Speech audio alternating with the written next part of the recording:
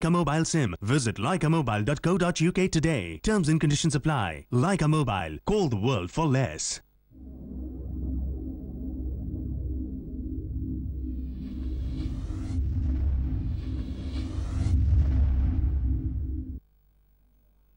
Malcolm X, Rosa Parks, Martin Luther King, Ibrahim Ibn Sori, striking figures of black history will once again take central place in schools, art exhibitions and play theatres in celebration of their fight against racism. But if we backtrack 1400 years, how did Islam fight racism? And in what is an increasingly multicultural society, is Black History Month still relevant? Stay tuned to find out.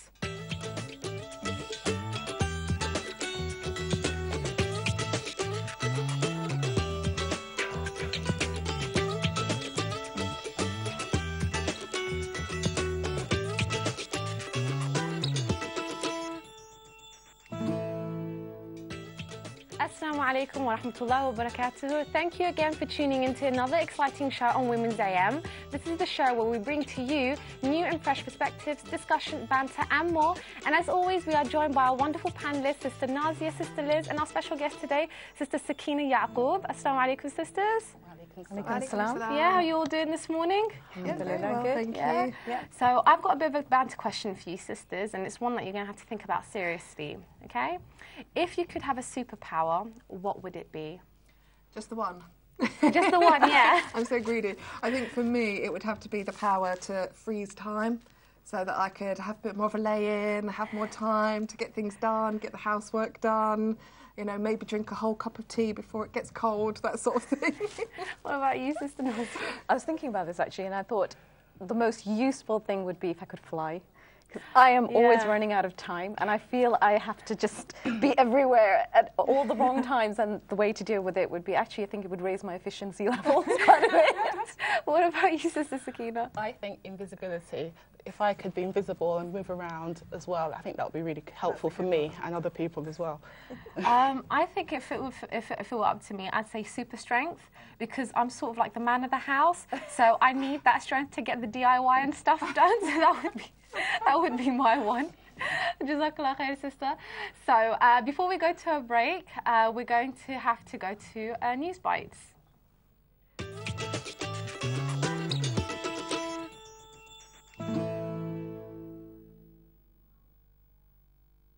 So, sisters, what articles have you come across today? I believe Sister Liz has one, yeah. This story is actually from The Independent, and the headline reads out, Greek-Roma mystery, accused couples say blonde angel was given willingly by her mother. Now, this is obviously covering the story of the little blonde girl that was found with the two gypsies in Greece. We've now been told in the papers that it's been confirmed she's not related to this couple, and they have actually been accused with, charged with abduction. So obviously, you know, really sad story. We don't know who this little girl is. We don't know how she came to be with them. Obviously a bit worrying that nobody's kind of coming forward and saying, you know, I know something, or I know who she is. So it's just very sad, and it kind of as well brings to light the how these kind of stories are increasing. You're hearing a lot of child abduction cases recently. It's quite surprising. I think the police have said that about 20,000 people have come forward saying that it might be their child, or it might be, you know, the child of their own abducted child. So it's quite a shocking story. Very sad. Yeah. Sister Nadia, I believe you've got one for us this morning. I do. It's taken from The Guardian. UK supermarkets face mounting pressures to cut food waste. So essentially, Green campaigners are urging supermarkets to end the multi-buy deal, and actually to go a step further and do more about the whole issue of wastage of food. Because this is coming at the back of Monday. There was an announcement from one of the leading supermarkets who said that they're going to actually stop doing those buy one, get one free kind of deals that they do with these products, particularly like with the vegetables and things like that. And what the campaigners are saying, that look, these are just baby steps. You need to do more than that, because at the heart of it, you're dealing with a capitalist business system where profit is given the priority. So what they're saying is that, look, in the long run, you need to cut back on the bulk ordering. You need to be less picky about the fact that the products need to look immaculate. And all of these things, what it's actually leading to is wastage of perfectly good food. I mean, I absolutely agree, because I'm one of those people who end up throwing some vegetables out because I've just bought too much. I mean, Sister Sakina, what do you think about this? Oh, absolutely. I mean, I'm a mum, and what happens is that you end up buying thinking, oh, it will get eaten, but because of the incentive to buy one and get one free, you think, okay, I'll buy the extra bag, but sometimes it just doesn't get eaten. So it's a big waste. Yeah. It does. It kind of buys into our desire to save money and that kind of thing, doesn't it? Yeah. And in the long run, we're not saving money, and we are just wasting all this food, and it's terrible, really. I mean, the number of times I've had to fight to say, I don't want the deal, and you go to the till, and you're saying to them, but I don't want it. They don't take no for an answer. So. Liz, I think you've got another one for us. Yes, I do. This is another story from The Independent, actually. The headline reads, "Elderly Neglect Case. People can just get isolated through the process of getting old." And it's, it's really sad about, it's highlighting excuse me, the problem of elderly people, if they don't have children, if they don't have families, how they can be very isolated. They don't have any connection with almost like the outside world, really. And this is the story of Sean Adamson, who actually decided to visit an elderly lady who's in her 80s.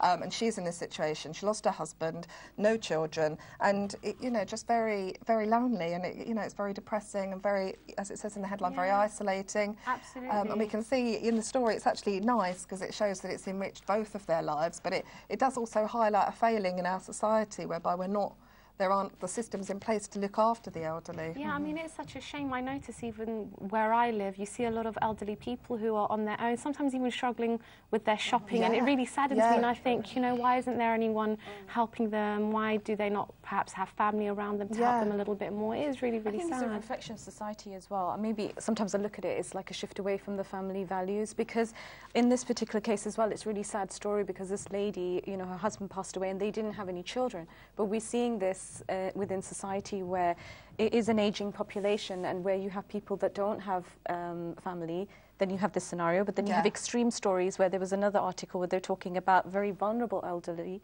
people are being taken advantage of by their own relatives. Yeah, I mean, it's a very sad scenario because we've become very individualistic that we tend to forget about the people around us. I mean, Sister Sakina, what's your view on this? I think that it's important for, as neighbours, to ask how are you doing, what's going on, so that at least the neighbour would know if someone wasn't feeling well. It might be an elderly person or a younger person, but I think it's really important to, as neighbours, know what's happening in your neighbourhood. I think absolutely. And in Islam, we're encouraged to look after our neighbours. They have rights over us, 40 houses to the left and to the right. So if we could just do our bit, I think it would go a long way.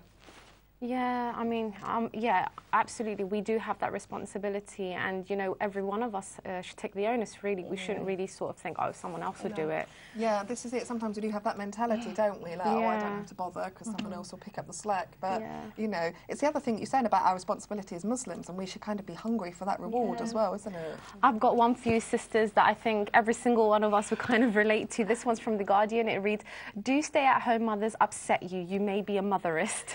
So this article is sort of talking about the prejudices that mothers face. Often people, getting really irritated by women with buggies, getting on the bus and travelling around and thinking, why do you need such a big buggy? Or mothers who, convene at, local coffee shops, to meet up, and, even, the coffee shop owners are saying, like, oh, what do these women do all day? And to the point where people are saying, like, oh, I wish I had the time to just sit in a coffee shop and just have a coffee. And it's really surprising that people have such a horrible view towards... It's a horrendous stereotype, yeah, absolutely. And also devaluing of actually what a mother is. Yeah. I mean, we were laughing at this because some of the categories that were coming up in the article is just ridiculous. You say playground, fighting amongst kids. This is happening with the mums when they sit there asking, oh, so do you work? Oh, no, I don't work. And it's the kind of like, you can see the kind of thought process that's going in people's minds. But that's the perception that if you're not working, then that's really bad.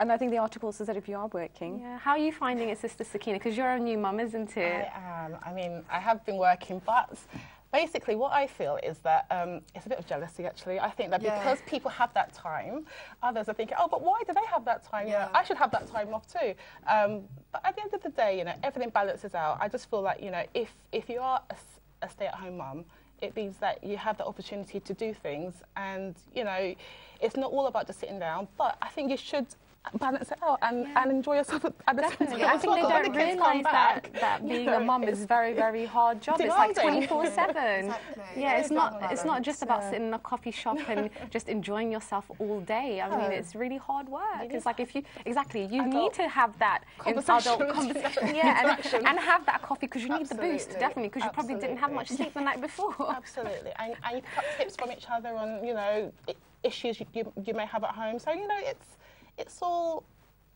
a very important aspect of being a mum, of being a human being, really. You need to interact and just know that, you're not alone.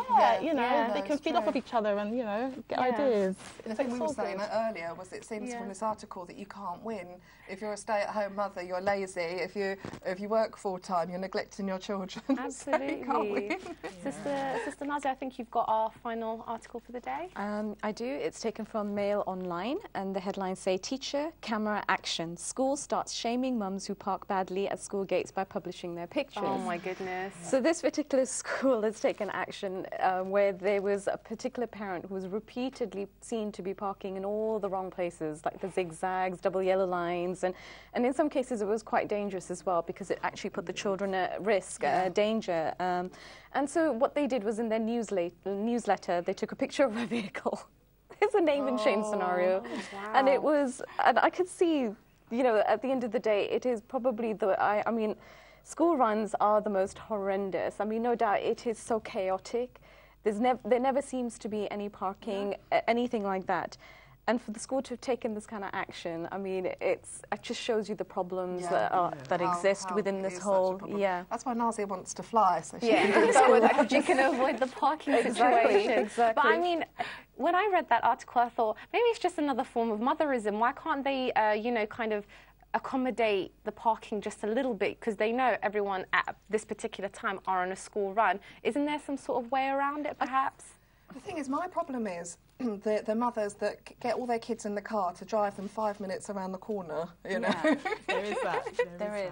But I was going to say, sometimes you can have the school within a sort of a built environment, like around estates and houses. I think the issue is, you're right, if those parents who are walkable distance did that, it would free up the space, because the reality is there isn't enough space. It's just a second, and what's your experience as a teacher? I was just going to go back to the issue of the newsletter. I think that's quite an interesting thing, because once the children notice that, it will open their eyes to realise that, mum should be more, or dad should be more careful in how they're parking. And if they are parking on the zigzag line, which they shouldn't be at a certain time, hopefully the children will point out, oh, mum, no, you shouldn't really stop here, So I think it's a very good idea, to be honest with you, because I think it will help the children be more aware, and the parents as well. Yeah, absolutely. Oh, well, Jazakallah khair, sisters. Those were really, really interesting articles. Before we move to a break, we have a poll question for our sisters watching. This week, we ask you, is it hard to hold on to our Muslim values living in a Western society? All you have to do is go onto our website, www.islamchannel.tv/programs, and cast your vote. We will reveal the poll results on Thursday, so let others know about it and get your opinion in. See you in a few minutes when we delve straight into our main discussion in Her Views, where we'll be discussing Black History Month and its relevance in today's society. Assalamu alaikum wa rahmatullahi wa barakatuh.